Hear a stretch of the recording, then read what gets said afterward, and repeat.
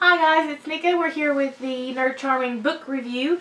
Today we are going to go over the Scapemaker book by Cypert, and I'm going to read you guys on this page, which is the description for his book in his words. I will read you the short description, and then I have my review of the book. So here we go. The Scapemaker follows Matthew Namely, who is propelled into a whole new world following a few tragic events.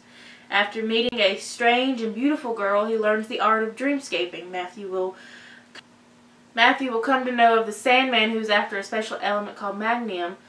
Neck deep in skinwalkers, sleepwalkers, zombie, night terrors, and more, Matthew must risk his life to save the magnium.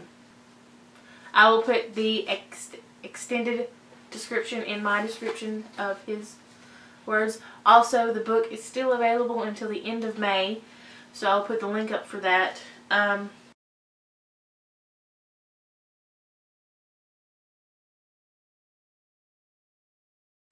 And now, my review. I love the book. I absolutely loved it. It pulled you in and it was like, you're mine, you're not leaving, you're staying here and we're going to go through this together. So, Matthew Namely story is an interesting one.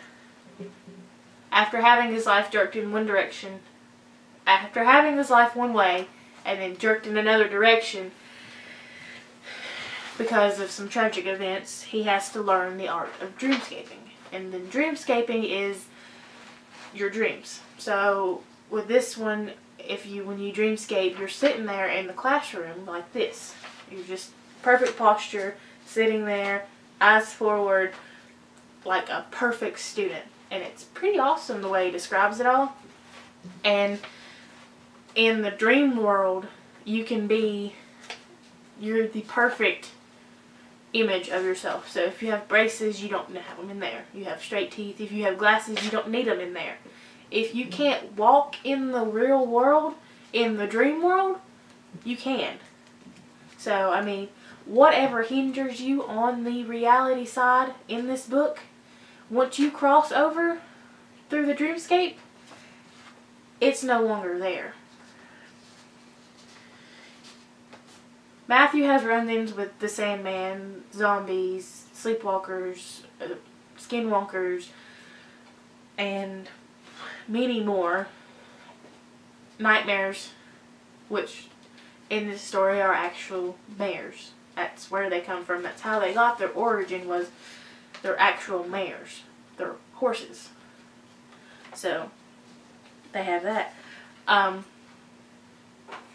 With his experiences, like any good book, you have romance, you have the tough decision whether or not I should do this to help somebody or not.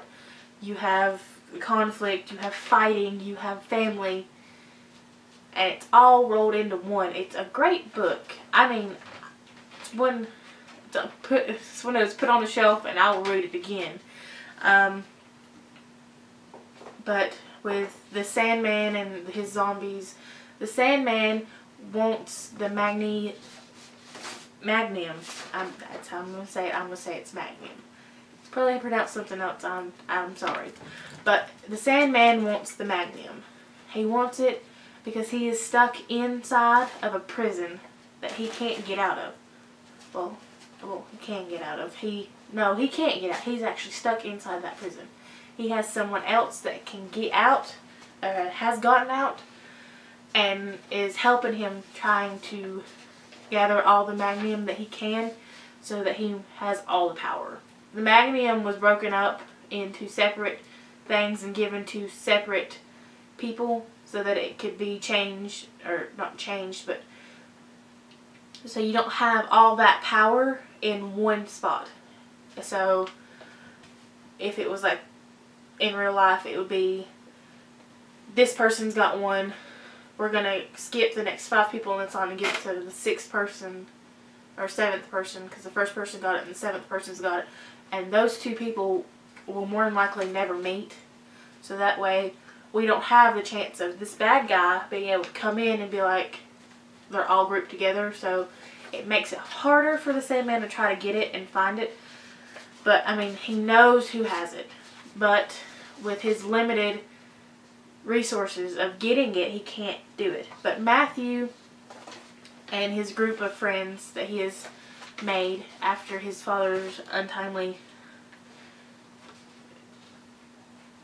problems is on the hunt to find the Magnum and have it so that he may become the temporary keeper of the Magnum. His father is the keeper of the Magnum. I mean, that is his assigned role, and once you read the story you'll understand what I'm saying. But his father is the keeper of the Magnum, and so with all that, his father has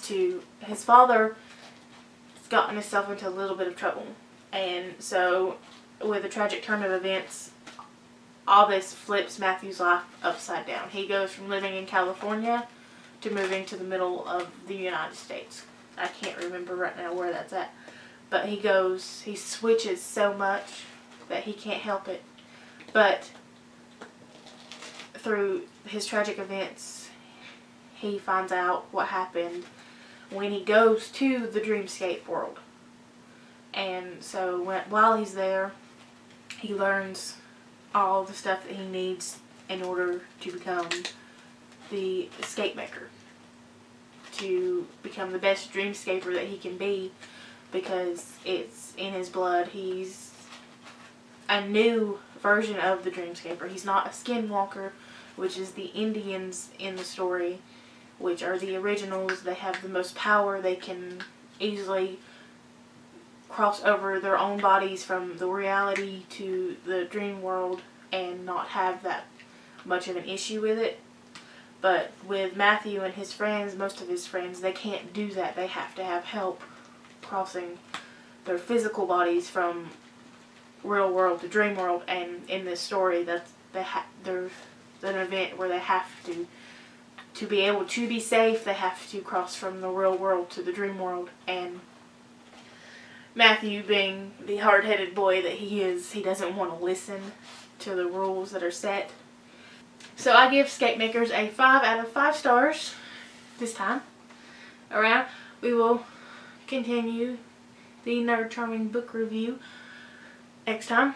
I'm not sure which book that will be. I've got 2, I think, that I've read.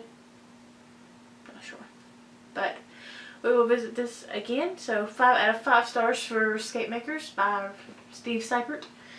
And the book is still available for free until the end of May. I will link to in the description the link in order for you guys to obtain a copy of Scapemakers. Hope you enjoy. Also, guys, if you do read the book, if you guys do make a video book review, then if you will post a video response in the comment section.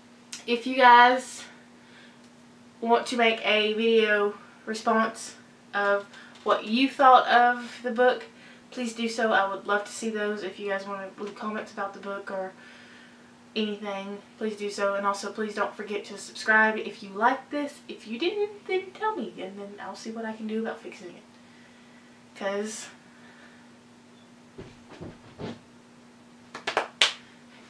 don't forget to subscribe, and don't forget to be awesome. This is Nerd Charming's book review, and we'll see you next time. Thanks, guys.